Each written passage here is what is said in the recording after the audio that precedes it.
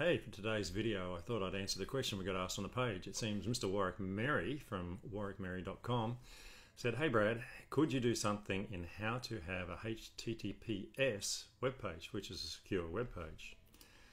And I see from Warwick's site that he does actually have a secure certificate on there, but he may be having problems elsewhere. So let's see if we can help him a bit. And let's face it, quite frankly, secure certificates are kind of confusing.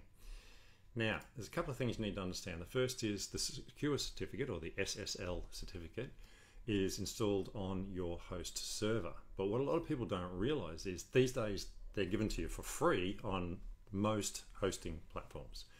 So, for example, this is one of my servers, and it is at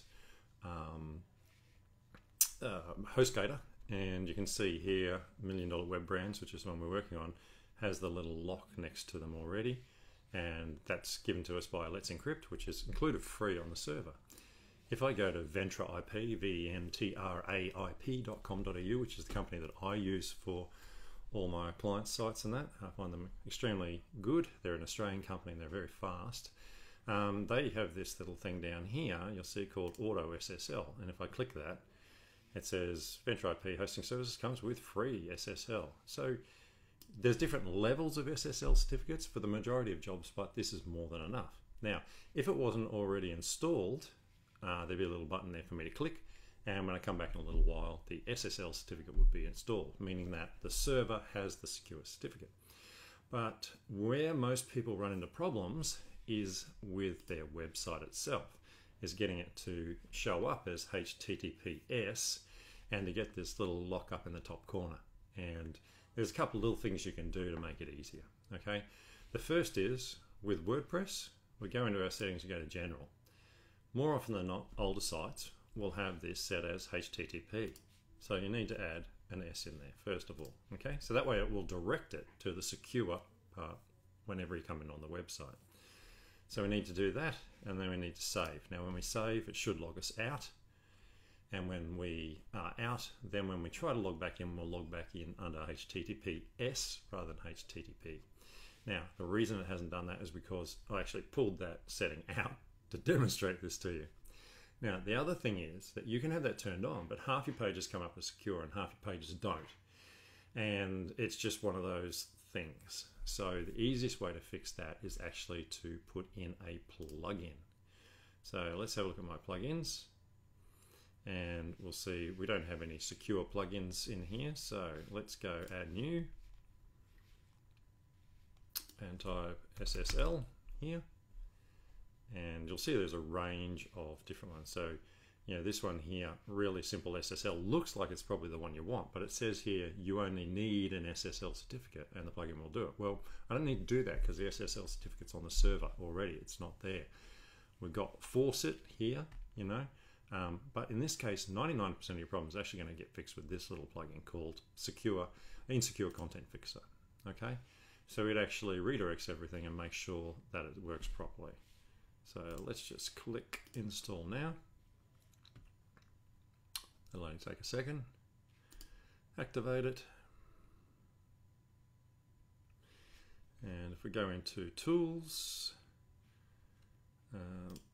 SSL Tests, it'll run the tests and tell you that everything's fine. There it is. Server can detect HTTPS normally, so that's all fine. And then under Settings, you'll see the plugin SSL Insecure Content, which is the plugin we just put in. Now, obviously you can have it set to off, which means it's not doing anything. Simple is the best place to start. Okay. Now there is other levels. For example, you know, here's the HTTPS detection. And see, it's got detected as recommended settings. So you really don't need to be a brain surgeon to do this. Once you've done that, click Save Changes, and pretty well all your content should then, as you go through the pages, switch over to SSL. Now, the biggest problem you have is when you come into a website, often within the text, like you'll have a button like this, and the link is actually hard-coded in. So if I'll just go into Edit with Thrive Architect, I'll show you what I mean by hard-coded. So generally with links, there's a couple of ways of doing them. As you've seen probably previously, that you can click on something and then do a search for the page. So if I, well, let's come down here where we can see more clearly. Let's take successful. We click here to add a link. And one of the things we can do is and type contact. Oops, let's spell that properly. And you'll see any pages like contact come up listed here, and then we click on that and go insert, and that will I'll just put a straight link through, but it won't put the full web address. Generally you'll see, if you look at the code, it would actually say /contact. Or whatever needs to be on the end there, whether it's PHP, HTML, or just plain because it's WordPress. Okay, where the problem lies is when someone types a link like this. Okay, so see here we've got HTTP. Now that's hard coded. That means that the code has been manually put in there with the full address. What I'll often see normally is you'll see something like this. This is a soft coding, meaning that whatever the web address is, we'll replace that 2 dots, and then the rest of the address is there. So if you go through your site and you've got lots of links, just go through and check and see if there is some that are switching and not kind of going properly across to secure, although the insecure plugin should fix that problem. It generally is because they're hard coded in, so they don't have the HTTP. They've got HTTP like that, okay, at the front. So that's generally the best way to put a secure certificate in these days. It used to be a lot more difficult, and depending on which hosting company you use, it can be a lot more difficult. But that's one of the things I do love about Venture IP is, you know, you click a button and hey presto, you're secure. As I said, there is different levels of security. You can go up to higher levels. For example, a shopping cart would need a much higher level of security. But as most people use third-party shopping carts, like EasyWeird or Shopify and all those, they already have a very high level of encryption there.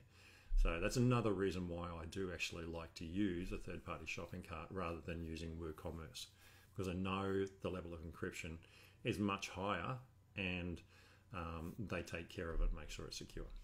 So I hope this answers your question, Mr. Warwick Merry, and please keep those questions coming, and I'll keep doing videos. Catch you in the next one.